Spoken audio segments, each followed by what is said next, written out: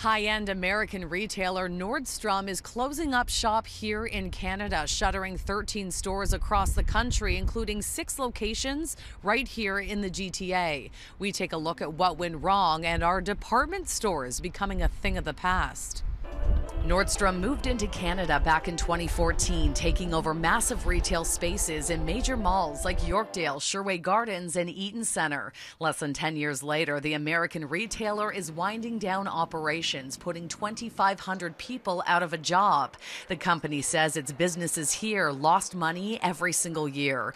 Retail expert David Soberman tells me the pandemic, sky-high inflation, and rapidly changing shopping trends were likely the final nails in the coffin. It's been very difficult to weather the pandemic storm, and I think Canadians have moved increasingly to online sales, and they've also moved to mass merchandisers. So companies like Walmart and Costco are doing just fine. The department store landscape, is it a fragile landscape right now? I would say yes. Nordstrom is not wasting any time leaving the country. The website is already shut down, leaving behind a note to customers saying any orders placed online before Thursday will be filled, but no new orders will be processed. After March 17th, all sales are final and returns and exchanges will no longer be permitted. Gift cards, though, will be honored through the liquidation process.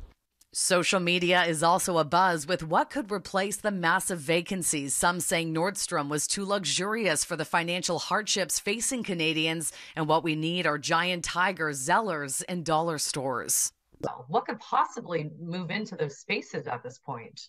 With the Sears closure and even with the Target closure, we actually have a lot of empty retail space in Canada. It'll be interesting to see what they do. Maybe there'll be several smaller stores, or maybe there'll be somebody else that wants to take a chance. We'll have to wait and see. Now, it's possible you could get some good deals out of this. Liquidation sales at all existing locations will begin around March 20th. In Mississauga, Shauna Hunt, City News.